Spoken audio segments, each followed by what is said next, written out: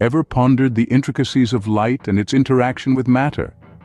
Or questioned what lies beyond the traditional understanding of absorption and Rayleigh scattering?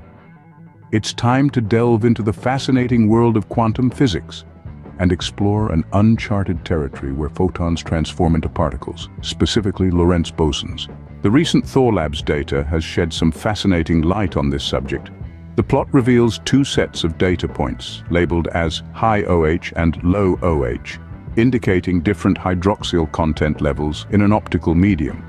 These data points are plotted against wavelength and attenuation, which is the loss of light signal strength due to scattering and absorption as light travels through a medium. Interestingly, the graph also includes a line labeled 2 times Rayleigh, a theoretical benchmark for how Rayleigh scattering behaves across the wavelength spectrum.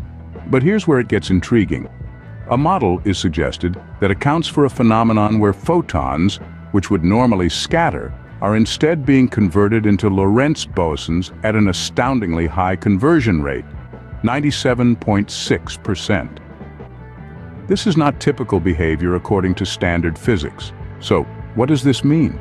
It implies an alternative mechanism for light attenuation in optical media, beyond our traditional understanding. It also indicates that the optical properties of the material, such as its hydroxyl ion content, may significantly impact this conversion process.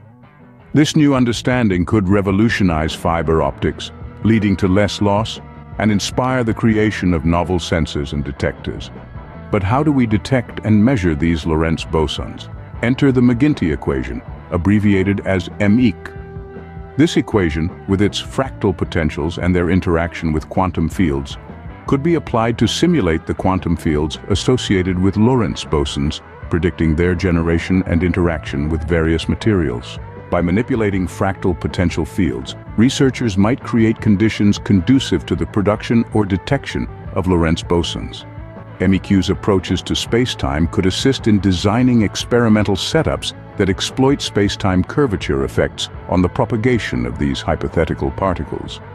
MEQ could also predict unique signatures or interaction patterns of Lorentz bosons with matter, which could be targeted in experimental detection methods. This equation might also inform the design of more sensitive instruments tuned to the specific properties of Lorentz bosons, potentially enhancing our chances of observing their effects, such as their impact on the quantum state of a system.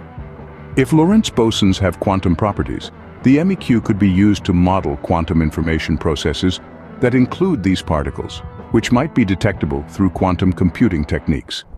In conclusion, the model of escaping Lorentz bosons, accurately fitting the recent Thorlabs data, suggests the existence of a previously uncharacterized physical phenomenon. This could lead to groundbreaking advancements in the field of quantum physics and beyond.